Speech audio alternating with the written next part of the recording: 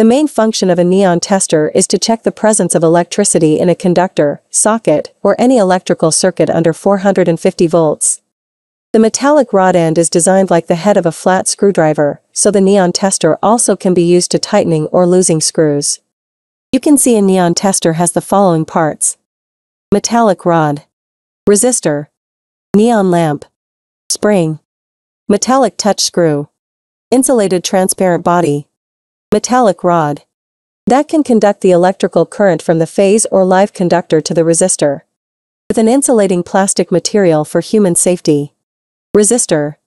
The resistor is connected between the metallic rod and the neon lamp, so it opposes the high current to flow through the neon lamp or human body to protect the human and the neon lamp.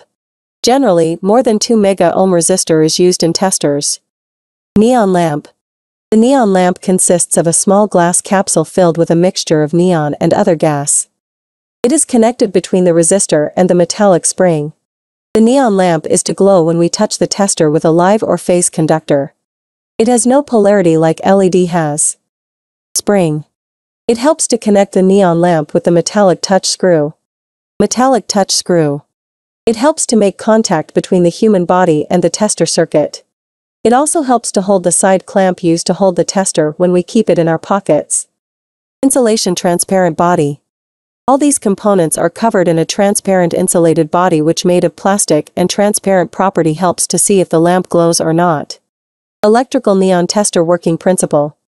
The working principle of a neon tester is very simple. When we touch its metallic rod head to a live or phase conductor and the metallic touch screw with our body, a voltage will be applied across the neon lamp and it will glow to indicate the presence of the electricity on that conductor. A neon lamp required only voltage to glow a little bit, so it check only present of voltage, not current. Minimum voltage of 9 to 15 volts, neon tester can work properly above 100 volts or even above 230 volts. Generally, neon testers are designed for 230 volt circuits.